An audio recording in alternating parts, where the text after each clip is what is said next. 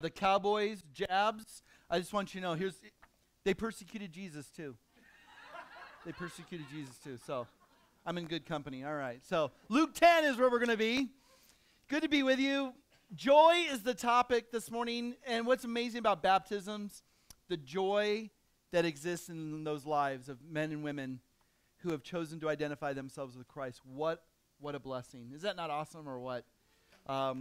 We have fallen prey to lesser joys, right? NFL, who's excited, right? Few of us are like, whatever. But, okay, maybe NFL's not your thing. How about this? I've got a word of joy for you. Announcement. A lot of state fairs have been canceled because of COVID, right? And some of you are really jonesing for some state fair food. Here's the good news. There's a company out of Texas that will send you a state fair food kit to your house. Do you want to know no, seriously, here's what's included in this package. You will get 1 pound funnel cake mix. You will get 2 pound turkey leg. You will get 1.5 dozen fried Oreos. You will get 1 pound fried okra and cream gravy, 1.5 pounds curly seasoned fries, and 5 corn dogs. Give it up. Here's my promise to you. If you order that, I will come over there to your house and eat it with you. You let me know. Joy has been restored, or has it? What causes you to get excited, right? There's some people that feel, I almost feel like the NFL is their life. And they're finally going, I can finally live because NFL started. I hope your joy is in something greater than that. Some of you heard about the fried Oreos. Your heart kind of skipped a beat a little bit, didn't it? I want you to consider, what do you get excited about? What do you put your joy in? Because the Bible puts a great emphasis on this word joy. We're going to talk about joy this morning. There's a great emphasis because God is a God of joy. How come when people generally think of God, they don't think of joy as the first thing? How come when people look at the church or think of Christians, they don't think of joy? Could be because we're walking around like this. Right? Here's what I believe. I think we think God is just continually mad at us. Like, how can God be a joyful God? He's totally ticked at me. Have you ever felt that? Like he's constantly mad at me. Anyone felt like that? Or is it just me? Okay, hi, my name's Scott, and God's constantly mad at me. How about with all the fires raging in the West? I see people posting things like, this is what you get, California, for electing politicians. And I'm like, if you're that type, take those posts down. Right, take that. No one's made you like the Holy Spirit to determine like that's God's judgment. Fires happen. Can I get an amen? See, we don't think of God as a happy God, a joyful God. Here's what I do know. Bible is riddled with verses, and instead of me giving you a smattering of verses, I'm going to give you a verse. I want you to write it down. I'm going to show it to you. I want you to think about it later. Zephaniah chapter 3, verse 17. This is our God. He is the God who's in our midst, a mighty one who saves. He will rejoice over you with gladness, joy. He will quiet you by his love, and he will exult over you with loud singing. That sounds like my kind of God. We often think like anger is God's main attribute. We tend to think of judgment as God's main attribute. You need to know that there is a God behind it all who's a happy God. He's a joyful God, and he sent forth his son to reveal this to us. Jesus was a friend of sinners and tax collectors, which means people like to hang out with him. Do you like to hang out with angry people? Do you like to hang out with happy people? And Jesus was the supreme happiest person ever. So there's this topic of joy we need to talk about because we need to talk about what gets us excited. What is it that we rejoice in? What really stirs our hearts and makes our hearts explode with joy? Because what you delight in will show you where your treasure is. What you get excited about is going to show us what's the most important thing in your life. And so Luke chapter 10, verse 17 through 24 is going to show us 4 things that I want us to consider about this topic of joy. Because here's my prayer, here's my goal. I want to tie your joy to eternal realities. Think about that. I want to connect your joy not to whether Cardinals win or lose today. Amen? I want to connect my joy to whether the Cowboys win or lose. I don't want that to be my source of joy. I want to connect our joy to things that go beyond relationships and sports teams and jobs. We need to tie our joy to eternal reality. So that's what we're going to do this morning. 4 things. Let's look at the passage. We'll go back and tease these 4 things out. Luke 10, verse 17. The 70 returned with joy. Now notice, every time the word joy or rejoice happens in this section, this is the operative idea in this section. The 70 who were sent out by Jesus to go tell people about the good news of God, they come back and they're joyful. And they said, Lord, even the demons are subject to us in your name. And he said to them, I was watching Satan fall like lightning. Behold, I have given you authority to tread upon serpents and scorpions. It's almost like they're doing ministry in Arizona. Can I get an amen on that one right there? Right. And over all the power of the enemy, and nothing shall injure you. Nevertheless, do not rejoice in this, that the spirits are subject to you, but rejoice that your names are recorded in heaven. Verse 20 is such an important verse. We're going to get back to that. Verse 21. And at that time he rejoiced greatly in the Holy Spirit and said, I praise you, O Father, Lord of heaven and earth, that you hid these things from the wise and the intelligent, and you revealed them to babes. Yes, Father, for thus it was well-pleasing in your sight. All things have been handed over to me by my Father, and no one knows the Son except the Father, and the one the Father is except the Son, and anyone to whom the Son will reveal him. And he turns to the disciples, and he says, Blessed are the eyes which see the things you see. For I say to you that there are many prophets and kings that wish to see the things you saw, but they didn't see, and they wish to hear the things which you hear and did not hear them. May God write his eternal truths upon our hearts this morning. So take out your notes. Let's look at 4 things I think are very, very important here. The first is this. There's this temporal joy that comes from success, right? There's a temporal joy of success. I say temporal because sometimes we're not always successful, right? So sometimes we can put too much emphasis on results, and when results fail, we feel like failures. When results are good, we feel good. So we have to be careful, because notice the 70 come back, verse 17, and they're excited. They're like, Jesus, we were casting out demons in your name. And it's not like Jesus rebukes them, and it's not like he squashes their joy. He says, I want to celebrate that with you. But then there's a shift. Don't get so excited about success, but get excited about the fact that your name is recorded in heaven. Verse 20. See, there's a couple things we need to understand here that are going to be important for us. I know too many men. Guys, we derive so much of our identity from our work. Women as well. And when our work's up, we're up. And when our work's down, everybody knows it. And there's got to be greater things you find your identity in. See, Jesus didn't want the disciples to think that it's always successful. Can I just ask anyone who's walked with Jesus, is it always just like perfect and always good and There's sometimes I get frustrated. There's sometimes I don't do what I want to do, and I do the things I don't want to do. Have you ever been there? And there's a sense of that so many times we are joyful based upon performance. Here's the good news. God loves you not based upon how you perform. He's loving you based upon who you are, created in his image. Can you write down that word performance in your notes? And then draw a circle, then X it out. Because we do not live our lives in a God-honoring way where it's always based on our performance, because that's what your life will become a roller coaster. And your life, and you are designed for so much greater than that. See, there's 2 things we need to look at here in this passage. Number 1, there's power in earthly defeat, meaning God has equipped us, God has given us the ability to overcome the enemy. The enemy never has the upper hand in a believer's life.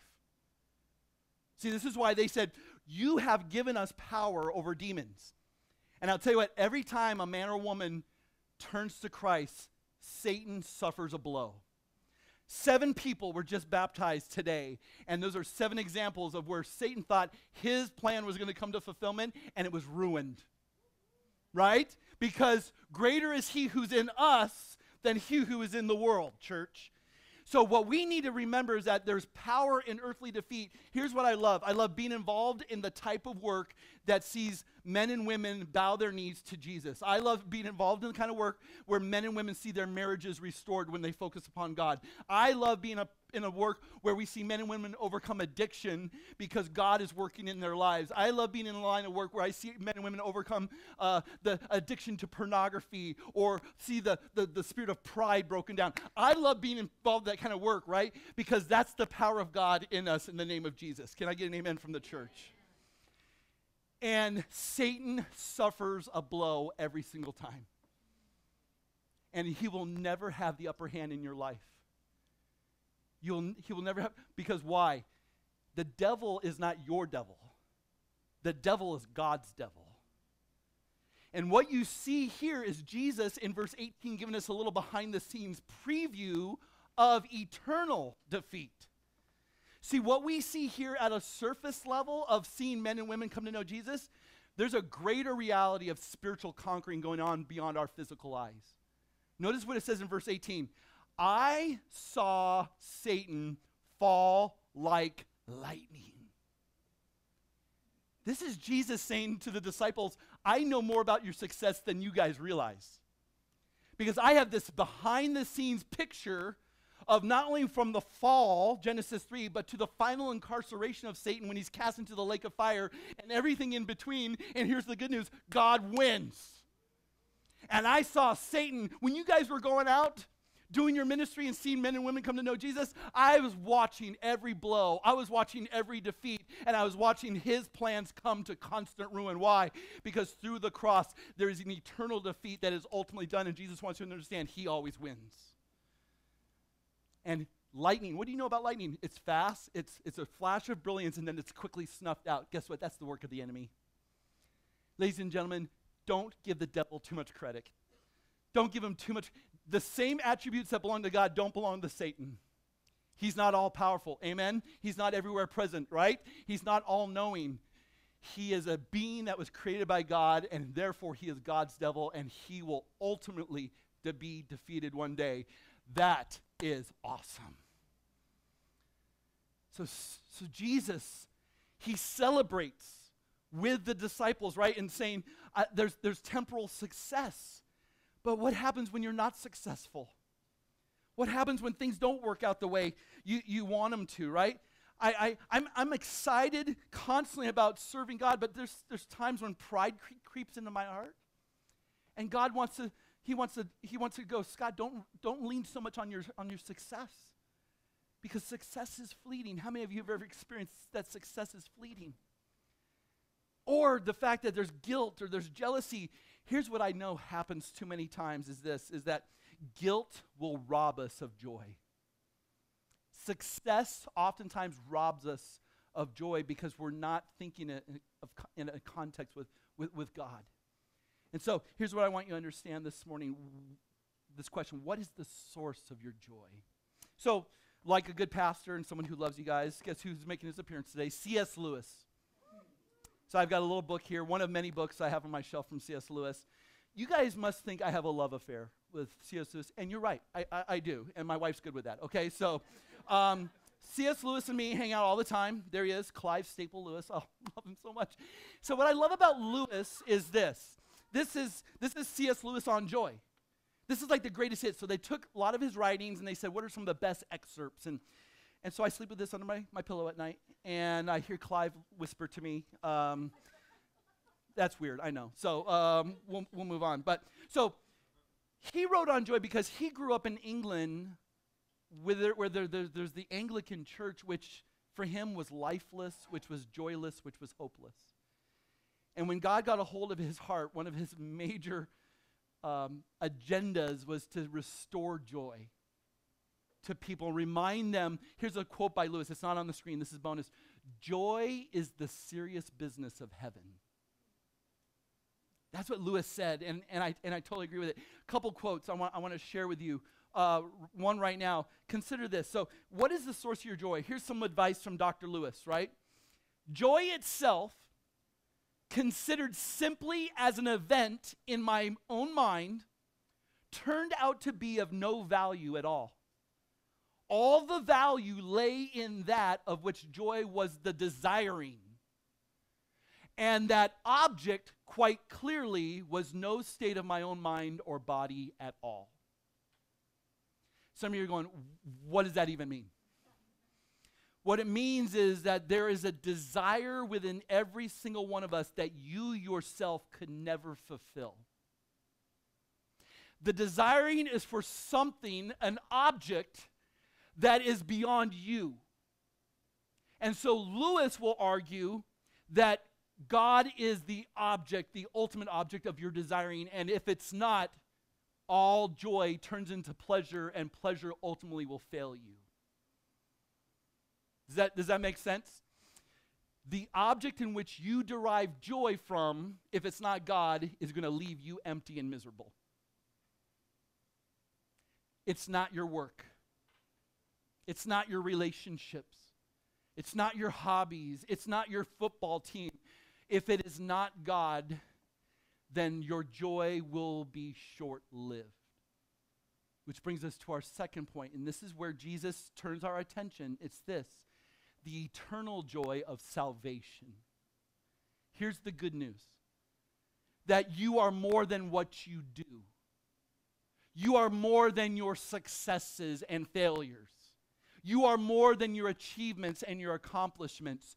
You are of value simply because of who you are, not what you do. Can I get an amen from somebody? We grow up in performance-oriented households where mom or dad shows us love based upon how we do. And we need to return to a place where we understand God loves us not for what we do, but for who we are. This is the God who exalts over us with joy and singing. This is the reality that Jesus says your primary joy can't come from success. It's got to come from identity. Write down that word in your notes, identity. Because who you are and how God thinks of you is going to fuel your joy. If we neglect hearing the Father's voice, if we neglect hearing him singing over us, if we neglect hearing him exalt over us with joy, we will be miserable creatures. Because nothing in this world will ever be a good substitute for his love for us, which, mind you, is unconditional, which is perfect. So there's the eternal joy of salvation. Notice what he says in verse 20, and I want you to highlight this verse, circle this verse in your Bibles. Don't rejoice in your success, Jesus says. He's not saying it's bad, but he says, let me orient you to something greater. Rejoice in this, that your names are recorded in heaven. What is Jesus saying? He's saying true assurance, true certainty is not in you and your accomplishments. It's you and your acceptance by a God who loves you dearly. That your name is written in his book. And when he writes, you don't put your name in his book. He writes your name in his book, and when he writes your name, he doesn't use an implement that has an eraser on it. You don't sneak in and write your name in there. And all of a sudden, God's like, Scott, how did Scott get in here? He writes your name in his book, and he writes it in the blood of the Lamb, his son. And Jesus wants us to understand that when he writes your name in his book, your joy is certain. It is secure. And no matter what suffering may come your way, which we need to be reminded of, or success, suffering or success, your joy is certain in Christ. Don't we doubt God's love when we suffer? And don't we forget God's love when we're successful? God says there's another way. We have our names written in heaven. And we need to fix our broken mentalities, which say this, that I don't want to find my ministry for Jesus more exhilarating to me than his ministry to me. Can I just tell you right now, what you do for Jesus is not as important as what he has done for you. Can you write down the phrase, the cross? Because joy is in the conquering. Joy is what Jesus did, who, according to Hebrews chapter 12, endured the cross, despised the shame, for the joy set before him, died for you and me. And and what does he do? He conquers every enemy that's levied against us. In Christ, he conquers sin. In Christ, he conquers death. In Christ, he conquers the enemy. And so for Jesus to conquer the very elements that are against me, and thus frees me and liberates me and saves me and says, now you're my child, you're a citizen in heaven, I sit there and go, what? It's come at great cost and great love. This is why we have to talk about the cross, right? The fact that you have been loved with an awesome love. Do you know you've been loved with an awesome love? That your sins have been forgiven. Your burdens have been taken away. That guilt is no longer part of our lives. That condemnation is no part of our lives. Guilt stifles joy. Write that phrase down. Guilt stifles joy. Shame stifles joy. And because we take our eyes off what God thinks and we derive our satisfaction from the things we achieve and do, no wonder we're conflicted inside. You need to understand there's a God who's conquered everything, including your heart, to love you like you've never been loved before. Beware of loving God more for what he does through you than what he does for you. It's not so much what he does through you, it's what he has done for you. Lewis again. Last time, I promise. Maybe. I don't know. All joy reminds. It is never a possession, always a desire for something longer ago or further away or still about to be. The centrality of the cross of Christ. Notice, past, present, future. The God who has saved you continues to work in you. And he will until the day you meet Christ Jesus face to face. Philippians chapter 1, verse 6, right? Praise be to God that he who began a good work in you is not walking away to leave you up to yourselves. He's going to complete until the day of Christ Jesus. Can I get a hallelujah from somebody? See, this is the work of God. The fact that my name is written, recorded. That is really a term that says my name is officially on the rolls of a citizenship that contains full privileges that I have still yet to discover the depths of. You are co-heirs with Christ and recipients of all the blessings that are in Jesus. Romans chapter 8. What? So the conquering then leads to a second point. There's joy in the certainty. Here's what I love about the cross. The cross doesn't make salvation possible. The cross makes salvation certain. Jesus knows who he's going to die for. All that the Father's entrusted him, he's going to take care of. And here's the beauty of certainty. It breeds assurance. I'm watching the game Thursday night. Chiefs. We got Chiefs fans right here. Did anyone think they weren't going to win? You got a guy like Patrick Mahomes at the helm. Come on, you guys. So I'm watching the game, and according to Nielsen, there was probably 15 other people in the country watching it. So I was one of those 15, along with the Summers family. But so I'm watching the game, and there's a moment in the game where they talk about Mahomes from the perspective of his fellow players. And they said, give us one word that describes Patrick Mahomes. So they threw up all these words, and there was like inspirational. There was courageous. There was discipline, right? And you're sitting there going, that's awesome. And I'm thinking to myself, as a believer in Christ, what word would describe me? Like if I asked like God, will you put up some words to describe me? There's one word that comes to mind. You ready for the one word? So there's your picture. Audrey, Marianne, Mike, Dave. There's a lot of Mikes and Daves. Right. Eve, Sean. If God was to describe you, what one word would he use? Here it is. You ready for this? Write it down. Secure. Woo! I tell you what, as good as Mahomes is, they didn't talk about secure. You know why the players can't call Patrick Mahomes? Because he's imperfect. But there's a God who's perfect. And he loves you with this certain love. And he says to you that more than anything I want you to know is this: you are secure. How many of us need to hear that? Because we walk around life like treating our relationship with God like a daisy. You guys remember the daisies back in school when the girl liked you in junior high? She loves me not. She loves me not. That is not the flower of a Christian.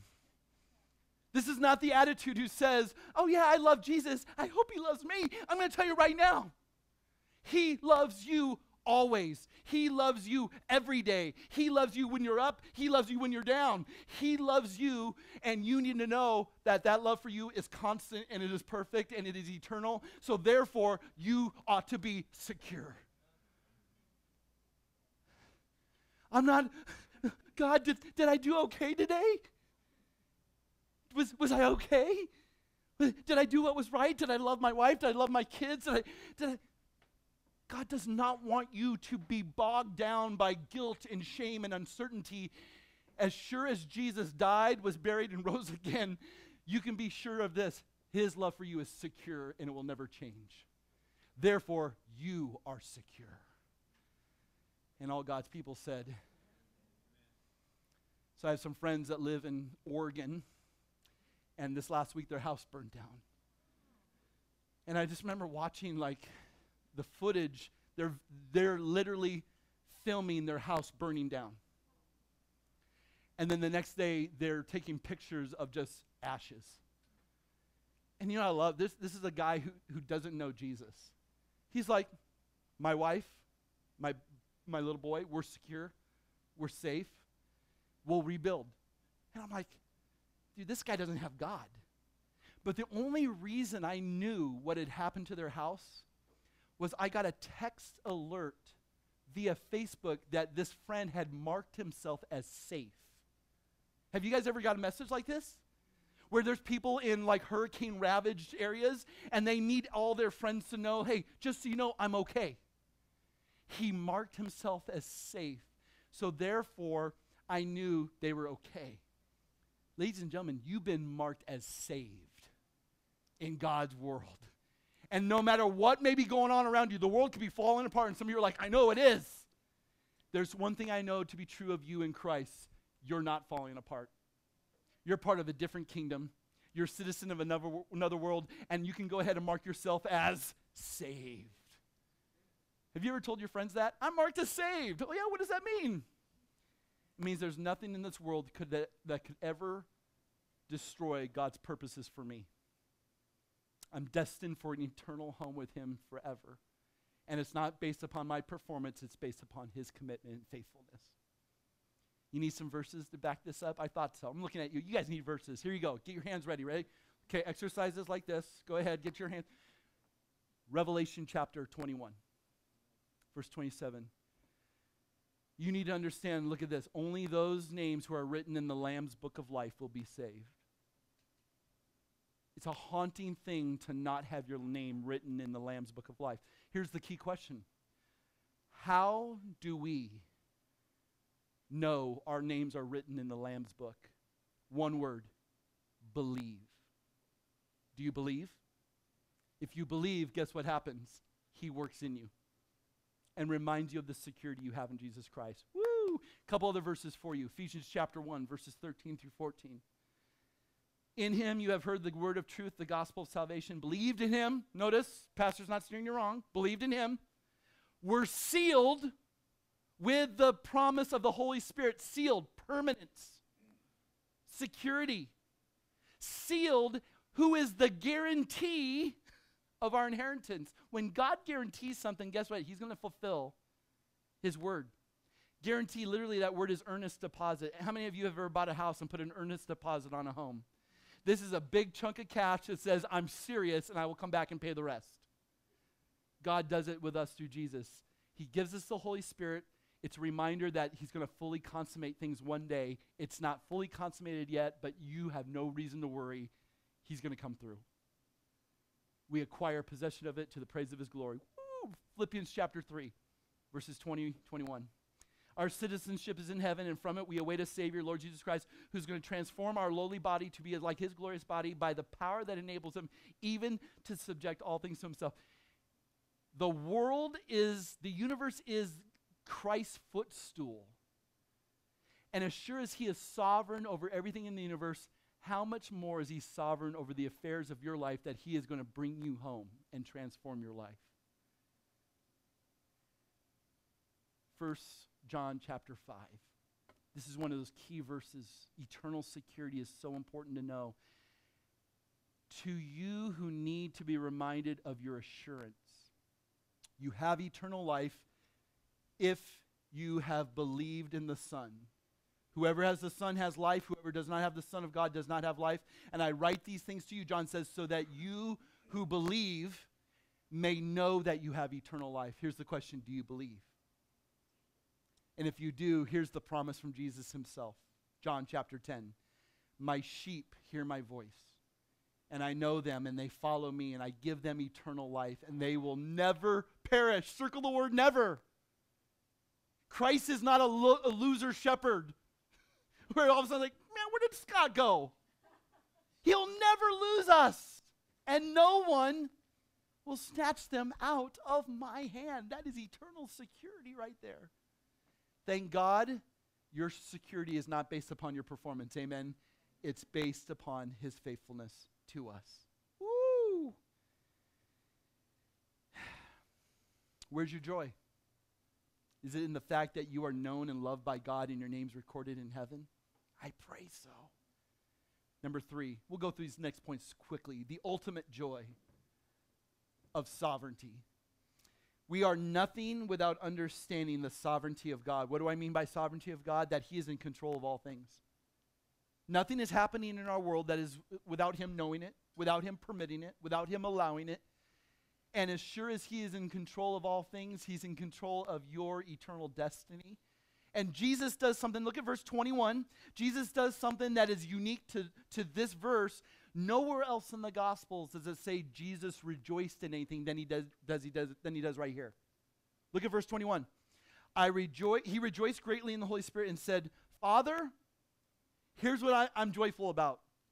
That you hid these things from the smart, the intelligent, the wise, and you revealed them to children. Why would Jesus be excited about that? Because here's what God does. He loves to hide himself from people who think through their wisdom and intellect they can reach God. I'm a pretty smart guy. I'm going to brag a little bit. Because in my house, I'm known as KIA. Riley, what does KIA mean? Okay. I'm not calling. Where's my wife? Know-it-all. KIA. It's not the kind of car I drive. I drive a Toyota, not a Kia. But I'm a know-it-all.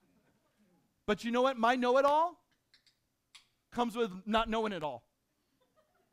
I'm the game show pastor. You guys know about this? I was on Who Wants to Be a Millionaire with Regis Philbin. I was on Family Feud with Richard Karn, Tool Time guy. I've tried for Jeopardy twice. I have not walked away from any of those experiences as a millionaire. Why? Because my knowledge comes to an end.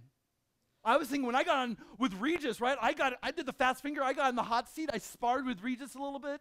God rest his soul. He's such a neat man. But I think the week before, someone picked him up and was twirling him around, and I went to go for him, and I think he was thinking of that previous contestant. So he was like, you can watch the video sometime, which is out there. Someone actually found the video of me on Who Wants to Be a Millionaire, and they were like in Tennessee, and they called me up one night. Hey, just saw your performance on Millionaire. And I'm like, should I be like excited, like someone recognized it, or should I be weird that someone actually would seek me out?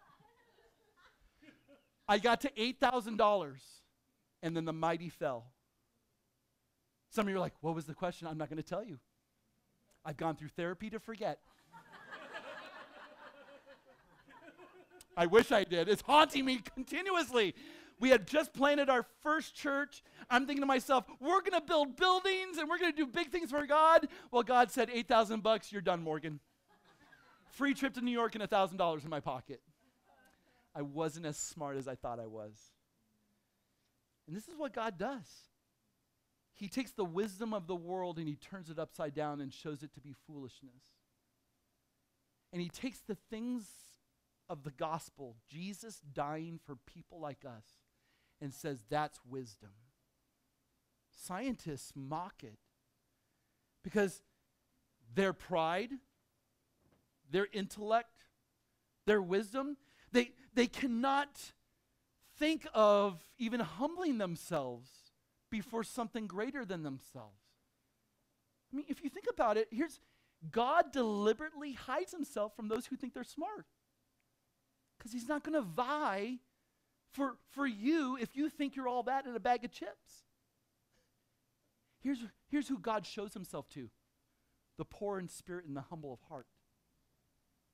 Those who realize that we can't go to a lab and try to figure out God.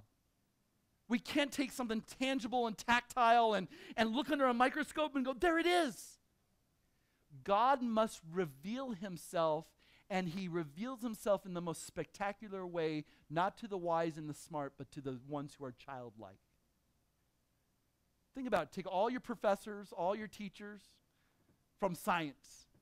Don't judge me just because I believe in science, all right? So you bring all the teachers together. And you know, they're all kind of nerdy, aren't they? Any science teachers here? I just want to make sure I'm not offended. Okay, I'll offend Ann a little bit. I love Ann. Most scientists are not relational people, right? They're like, we operate by atoms and molecules, right? So I can come into a room filled with scientists, and I can stand in that room and not say a single thing. Those scientists at a level of atoms and molecules can tell you about my makeup as a person, but they cannot tell you what I'm thinking and feeling inside. They can never tell you what my greatest joys are and what my greatest struggles are unless I revealed those things to them. See, God does the same thing. He has made himself known in this world where every man and woman is accountable, but he only reveals himself in a saving way to those who are going to be poor in spirit and humble in heart. 1 Corinthians chapter 1, verses 18 and 20. For the word of the cross is folly to those who are perishing, but to us who are being saved, it is the power of God. I will destroy the wisdom of the wise, and the discernment of the discerning I will thwart.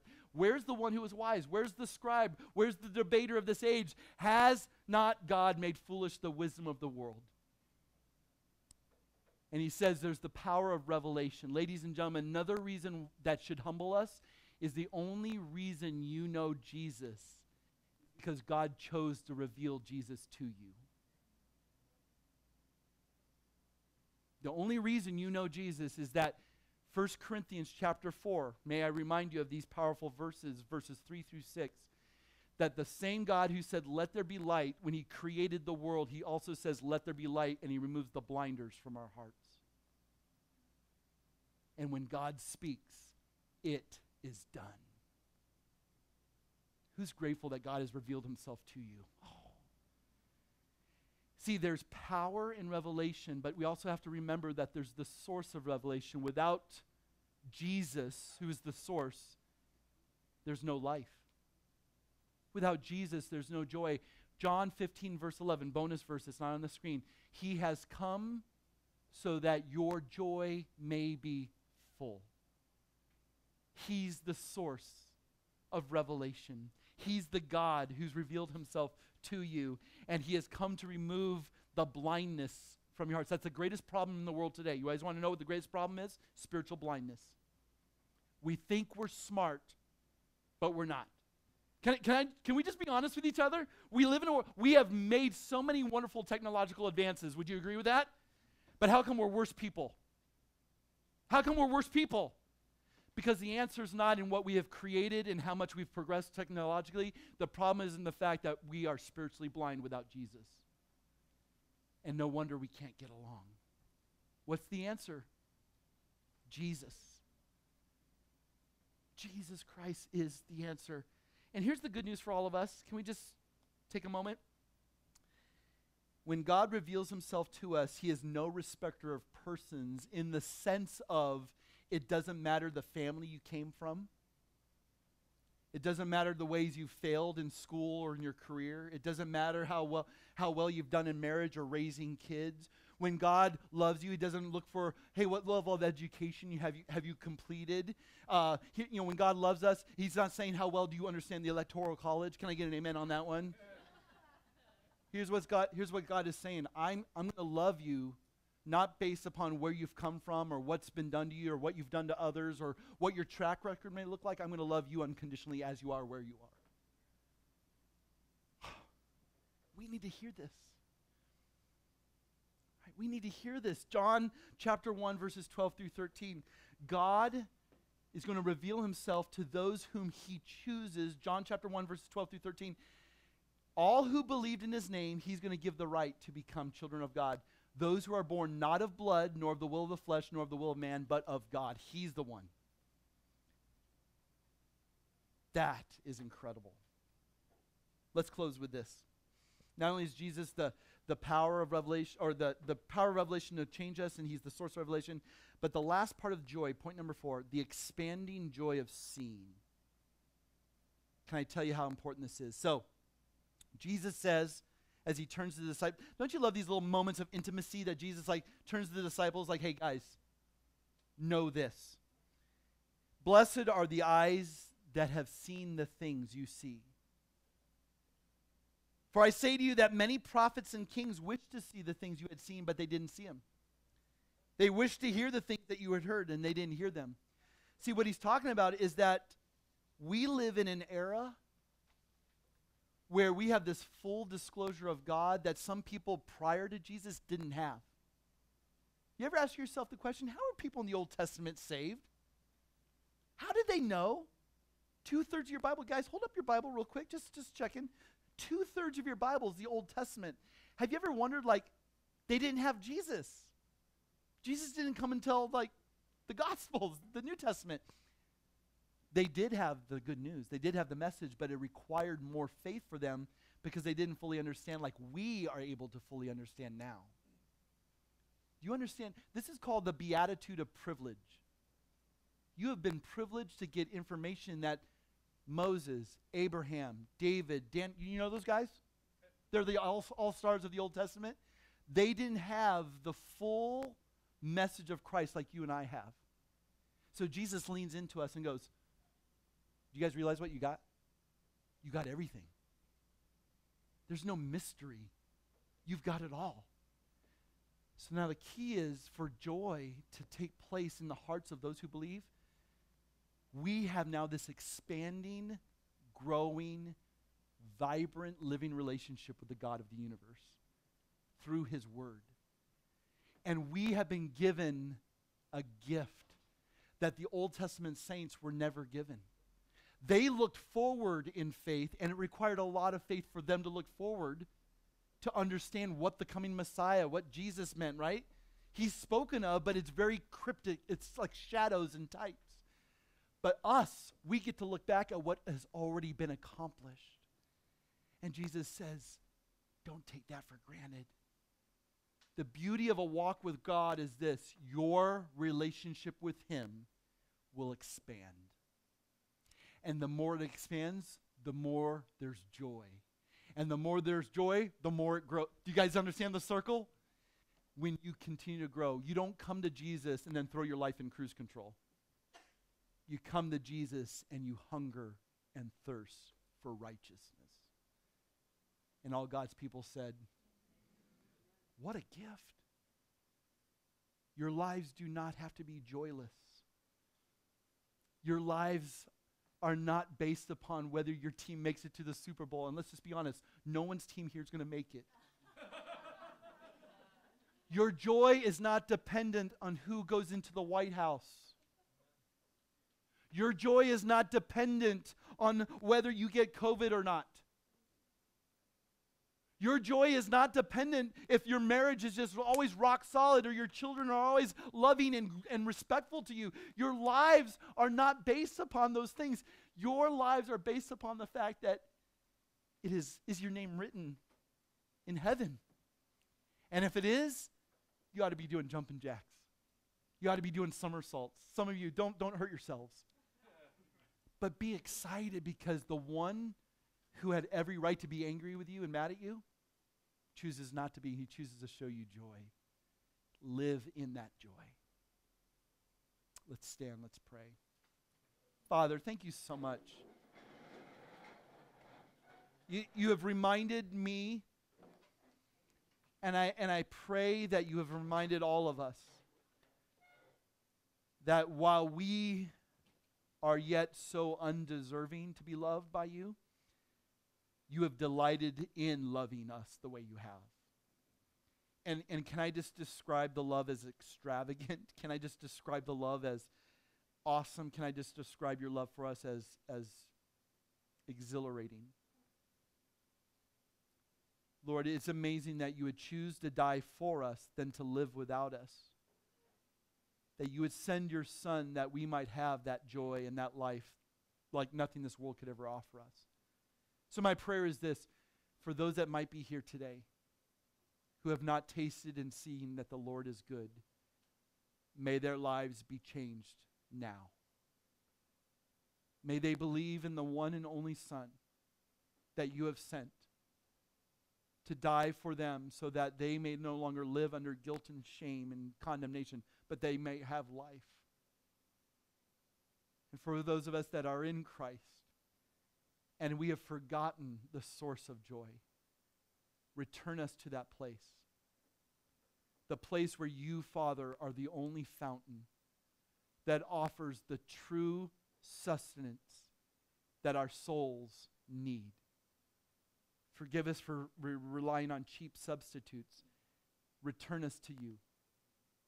Be glorified in our lives. And deepen the well of joy and the experience of joy that is ours in Christ. Because at your right hand are pleasures forevermore. Lord, allow us to never leave that place.